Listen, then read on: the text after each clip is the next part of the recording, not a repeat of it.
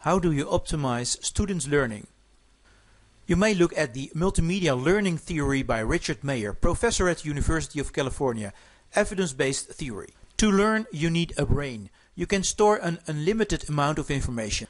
New information arrives in a part of the brain, the working memory. For example, what I say and what you see. Your best teacher, your worst teacher. But at 7 items, your working memory is full. What does this mean for a normal student? Most of what you learn at school comes in through 2 senses, the eyes and, important, the ears. The ears pick up words, the eyes, images. If done well, information counts just as 1 item. Interesting for a teacher who uses 3 types of media most of the time. On a screen or board you can use images, and there you can use text as well. And you can also explain in your own words.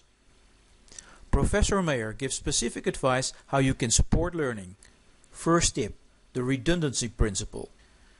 Using images, explanation and text on the board is too much. It's best to delete the text on the board. The multimedia principle, so the use of multimedia at the same time, has the same conclusion. Images with verbal explanation make learning easier than explanation alone. If you have the opportunity, use supporting pictures. The modality principle, media that fit well together, also says if you can choose between using images and verbal explanations and images with accompanying text, choose images and words. If you still want to use images and text, think of the spatial contiguity principle. That is the time between, or more precisely, the spatial proximity of images and text. But splitting text and images means that you put extra load on the working memory. Choose for images plus text on one screen to support learning. But you don't have to avoid text. Text on board or screen can be useful. The signaling principle. With written text you can highlight the keywords.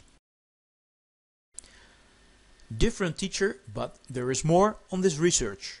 A student can learn easier if you use personal examples or examples from their world. Also, words like I and you are doing well. This also applies to the text on the board. This is the personalization principle. Formal language and text are extra load for the working memory.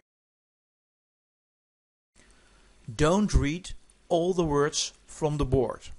That does not help. It is unnecessary load for the working memory. This is another example of the redundancy principle.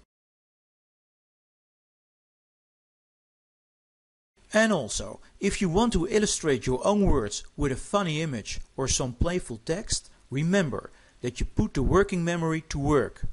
That is the coherence principle.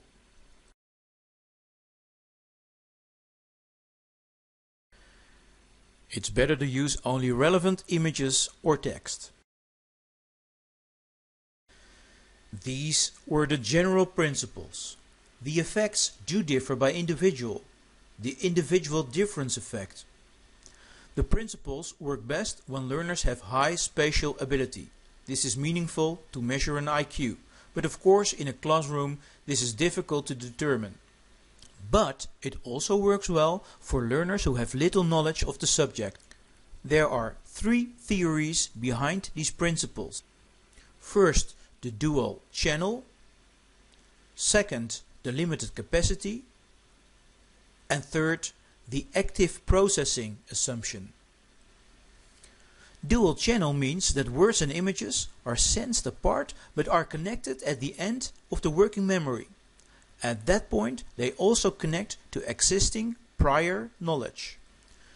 This existing knowledge also is brought into the working memory, and that affects the limited capacity, the limited working memory capacity of up to 7 items for about 20 seconds.